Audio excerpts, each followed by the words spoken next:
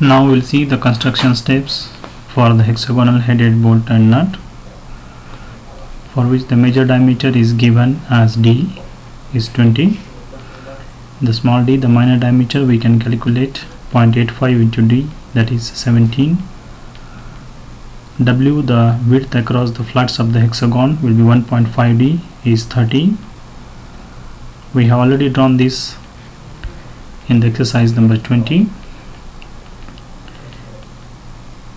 Bolt and head thickness, bolt head thickness is 2 by 3 times D is 13.3. Nut thickness is 7 over 8 D is 17.5. We assume that the length of the bolt is 80. We can assume any number for the length of the bolt. It is not specified by any standards. Threaded length is equal to 36.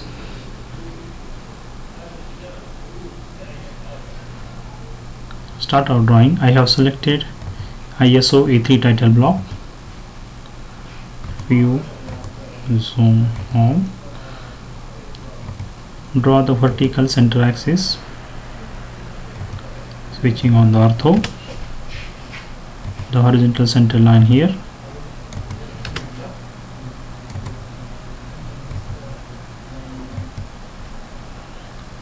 Draw the circle. Specify the center point. Diameter is equal to W is equal to 30. That is the diameter of the circle. I'll say type D for diameter and then write 30 is the diameter.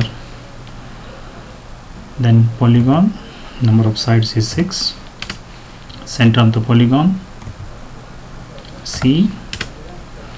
Radius will be 15. 30 by 2. From this polygon, project the construction lines from all the corners of the polygon. 1. Let me make this with different thickness so that it's easy to visualize for you.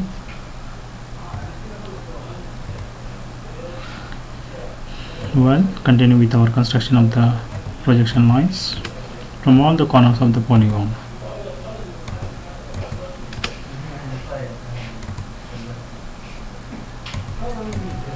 There is one very important construction line actually, starting from this point, intersection of the circle with the horizontal center line. Now continue with our bolt head. See, this is a starting line for the bolt. The thickness of the bolt is 13.3, so offset from this line 13.3. It's 2 by 3 times D. This is the thickness, so our bolt is in this area. The bolt we are chamfering from here. So start the line from this one. We take always 30-degree chamfer here, and then take any length 8. Angle is minus 30 because we want downward. This is the construction line.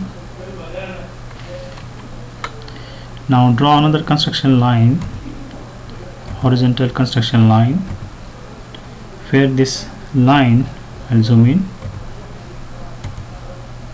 the 30-degree line is intersecting with the outermost polygon projection.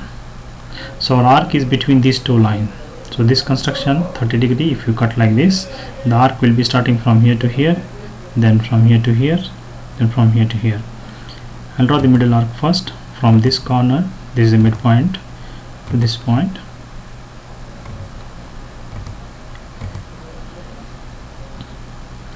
We need another arc between here. So if I want to start the arc, first point, second point, I can't click here. So what I will do is I will draw the short line here. It's convenient for me to draw. You can use other methods also. So this short line has a midpoint here. So you can bring the midpoint to this line here. Now you can delete this line. Similarly, construct a short line from here to here and draw the arc, first point of the arc, middle point of the arc, third point of the arc. You can delete now all projections. So this is your bolt head here. Also draw the visible line starting say from here to here. sorry, change the thickness and continue.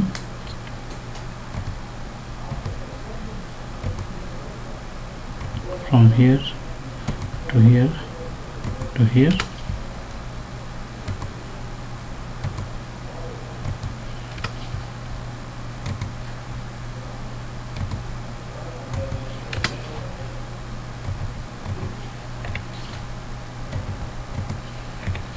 You can delete in fact all the construction lines now. This line also can be deleted. You can draw one single, don't forget this line from here to here, and this is approximate construction of the bolt head. Zoom out. Now the total length we are assuming 80. I will take the length, you can assume any value for the length, say 80 from this line for example, and the threaded length is 36, so offset by 36 from this point upward.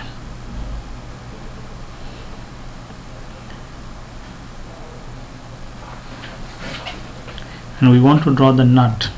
Say the nut is 5 millimeters from the end of the bolt here, and the nut thickness is 17.5, so offset 17.5 from this line.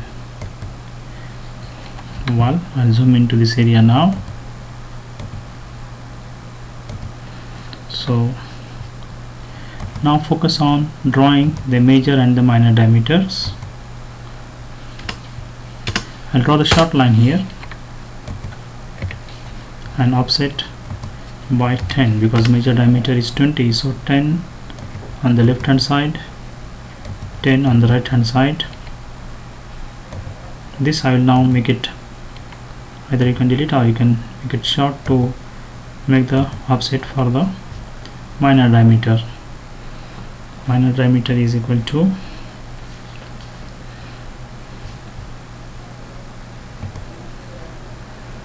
17, so half of 17 is 8.5, so offset by 8.5. Zoom into this area, zoom window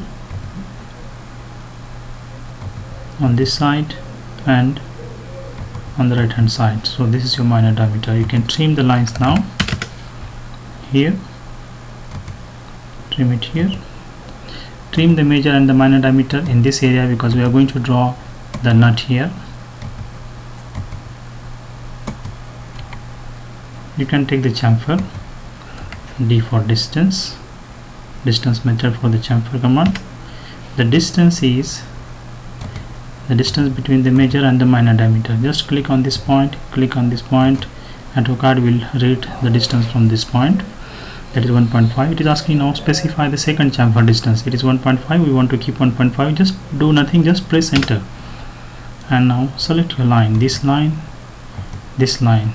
Repeat the command chamfer, D for distance, 1.5, 1.5, that is true, same distance on the other side, you don't have to select it again, and complete it by drawing the line here for chamfer. Now we already have constructed the shape of the arc. We can just copy that shape, paste it here. You can rotate it, rotate, specify the base point of the rotation, and rotation angle is 180 degree. Now this arc you can move it here where you want to have the starting point of the nut. Move, select the object, select what you want to select, finish your selection, enter. Base point of the displacement and the end point, destination point where you want to go. Now draw the line, say from here to here, from here to here, and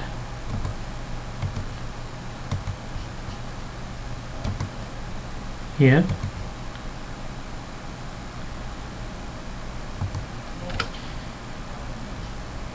make sure that the line starts from the arc and it is vertical. Otherwise you can stop here and use extend all, enter, and just click on the line to extend it. That's it. Now we have finished the construction of the hexagonal headed bolt and the nut.